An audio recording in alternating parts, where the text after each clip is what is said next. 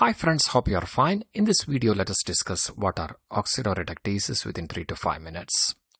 So these are class of enzymes that is involved in catalyzing oxidation reduction reactions or oxidoreduction reactions. Let's take an example to understand what does it actually mean. Case 1, oxidation and reduction in terms of hydrogen transfer.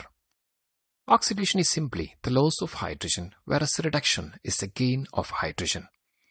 So this is the step 6 of citric acid cycle, where succinate is oxidized to form fumarate. As you see, the succinate has this 2 hydrogen, and this hydrogen is donated to this FAD. FAD is the oxidizing agent, and it becomes FADH2. As you see, FAD is reduced to FADH2, and hydrogen is donated by this succinate. As loss of hydrogen is oxidation, succinate is oxidized to form the fumarate.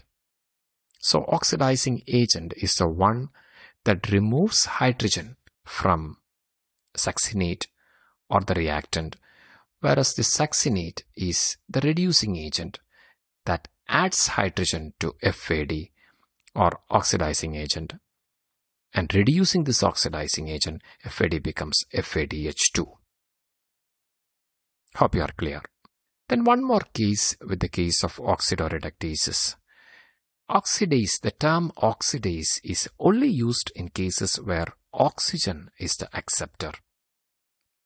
Let's take an example to understand this. Examples include glucose oxidase, cytochrome oxidase, monoamine oxidase, etc. So this is xanthine. Xanthine oxidase is an enzyme. So the xanthine is converted to uric acid, or it is oxidized to uric acid. As you see, addition of oxygen has happened. Here the acceptor or the oxidizing agent is oxygen. As you see here, oxygen is here. Then the term oxidase should be used. At the product side, either hydrogen peroxide or water is formed in such reactions.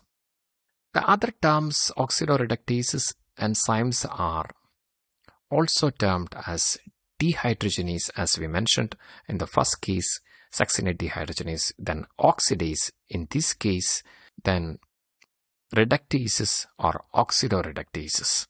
These are the terms that is commonly used to describe oxidoreductases or enzymes belonging to this class. We have given a detailed video on 6 classes of enzymes and their reactions involved. You can refer that video for more. Take care, stay blessed. Thank you so much for your support. You are with biologyexamsforyou.com.